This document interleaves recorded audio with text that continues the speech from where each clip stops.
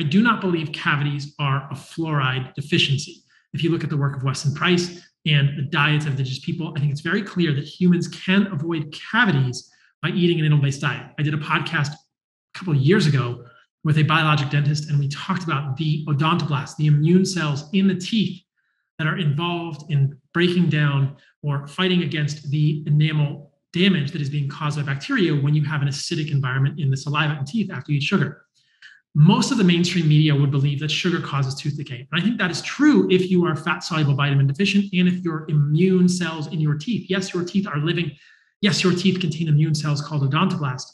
If those immune cells are not adequately nourished with fat-soluble vitamins, what am I talking about here? Vitamin D from the sun, vitamin E, vitamin A, and vitamin K2 from animal fat, egg yolks, liver, grass-fed animal fat will provide all of those things. Then you may develop cavities from eating sugar. When I was a vegan, I was eating fruit every day, and I went to the dentist, and they told me I had 7 cavities.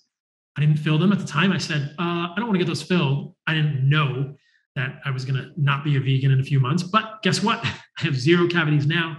So clearly changing my diet was a major thing for me, and those cavities did not progress, and I eat a massive amount of fruit right now. If you've seen any of my stories, I do not fear fruit. I do not fear fructose. I've talked about that on previous podcasts at length. So I do not believe that fruit is the only variable in the formation of tooth cavities.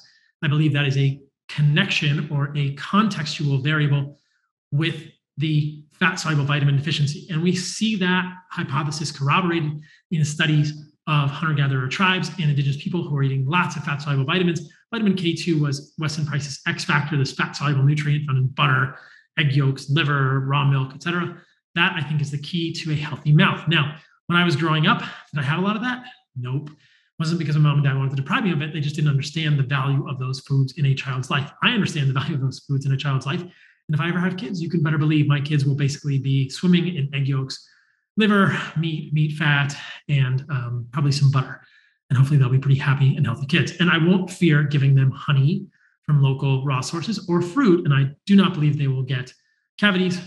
That's an experiment to be done in the future. I will keep you guys posted, but I think that it is an experiment that has already been borne out multiple times in human populations, and we have seen the results clearly.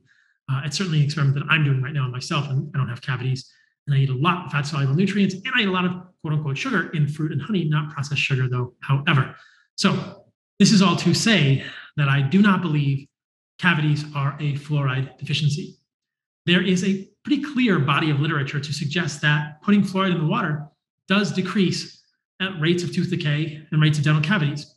Fluoride can form hydroxyapatite, just like calcium can form a hydroxyapatite in the tooth enamel, and that is resistant to cavities.